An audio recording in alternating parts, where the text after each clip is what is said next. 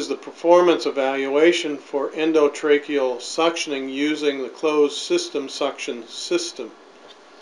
Step 1, follow standard precautions including hand washing. 2, obtain required equipment. For this procedure you need non-sterile gloves, stethoscope, eye protection, and sterile saline packets.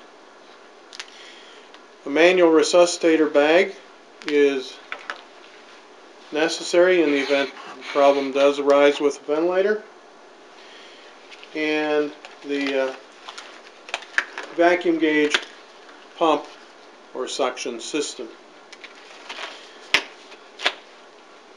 Assembles equipment and checks equipment. We have a -120 suction, and I will test the resuscitation bag. Doesn't squeeze when I close the opening, so it is functional. Positions the patient appropriately.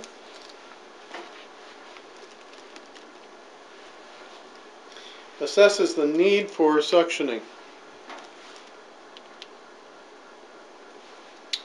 Mr. Jones, I'm just going to listen to your lungs a moment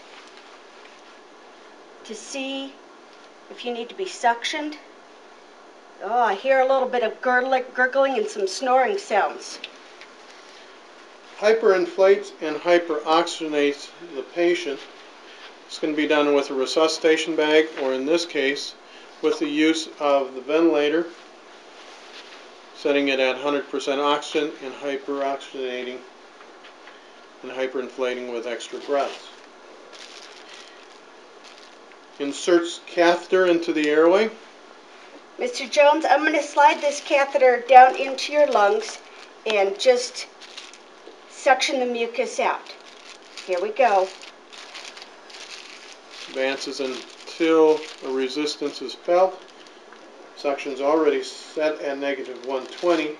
Applies vacuum suction for no more than 15 seconds while withdrawing.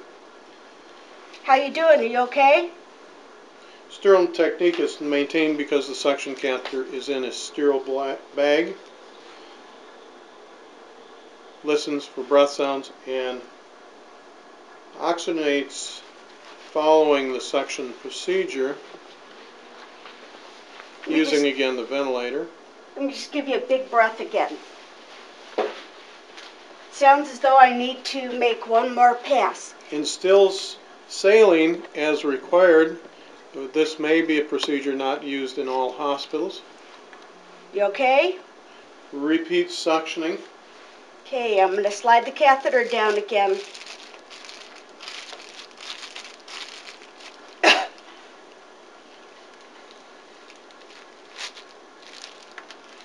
How you doing? You okay? And then hyperoxygenates and hyperinflates again with ventilator. Let me give you another good couple of deep breaths.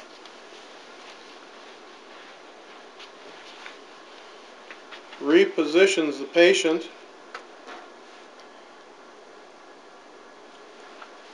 You okay? You comfortable? And returns patient to previous oxygen therapy if it was changed. Cleans up after the procedure. So I'm going to squeeze this saline into the device. The cleanup procedure includes cleaning the catheter by rinsing the catheter with saline, and then closes the suction control so it cannot be inadvertently turned on when the patient moves or rolls over. How you doing, Mr. Jones? Are you okay? I know that's not very comfortable, but you did great. I'm going to give you a rest for a while, and I will probably be back later to suction you again if you need to. Records procedure and results of the procedure in the patient's chart in the appropriate area. Here is your patient call bell in case you need the nurse while I'm away. This completes the performance evaluation for endotracheal suctioning using the closed suction system.